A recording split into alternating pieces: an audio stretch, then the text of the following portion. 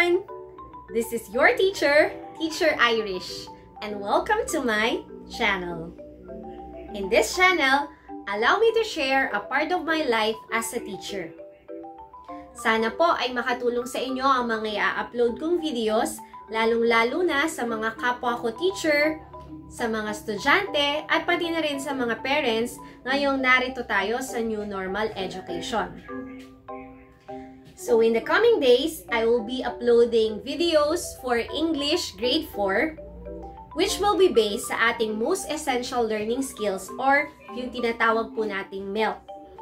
But hopefully, ay makapag-upload din po ako ng ibang lesson videos for other subject areas.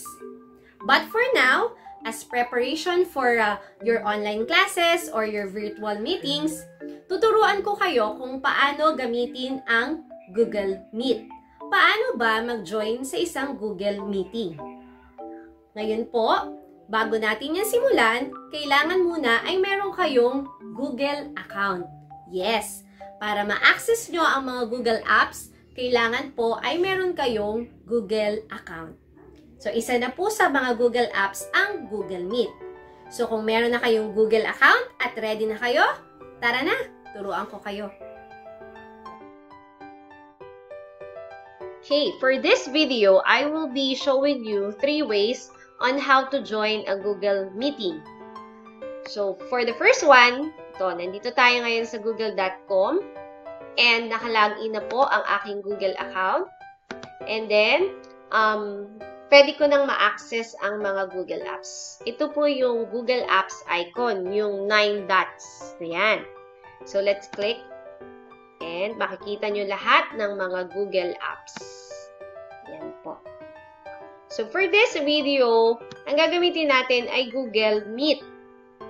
Okay, ang Google Meet icon po ay yung merong white video camera.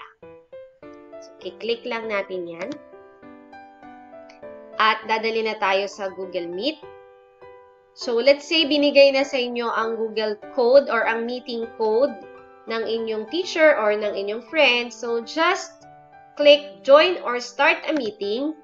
Then, type the meeting code here. SVAWCDPJAA. Then, continue. Ayan. So, before joining a meeting, I make sure na pinapatay ko muna ang microphone and the camera. Let's say, nagsisimula na yung meeting para hindi po ako maka-istorbo. So, join now. At nandun na ako sa meeting. Now, pag kayo po yung magsasalita, just click turn on microphone. Ayan, pwede na kayo magsalita. And turn on the camera. Ayan, makikita na po kayo. Now, pag hindi kayo magsasalita para hindi maka-istorbo, i-off lang natin ulit. I-click nyo lang ulit yan. Okay, so let's leave this one. For the second way of joining Google Meeting, let's say pinadala naman sa FB Messenger nyo. So, ito po yung meeting link. I-click nyo lang din yan. Yan. So, again, turn off the mic and the camera. Then, join now. You can also use the chat box. May chat box po dito.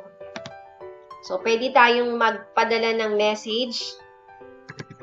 Type nyo lang and then send.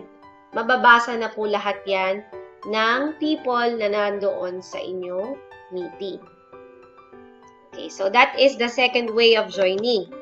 Paano naman yung pangatlo? So, for the third one, let's say pinadala yung invitation nyo through email. So, ito po. Pinadala kanwari sa email. So, i-click nyo lang din yung joining info. At yun. Again, turn off the microphone, turn off the camera, and click join now. Nandun na ulit tayo sa meeting. So, again, pag gusto nyo magsalita, you have something to say, just turn on the microphone and the camera. Yan, that's it. So, sana ay naintindihan nyo ang ating video on how to join a Google Meeting.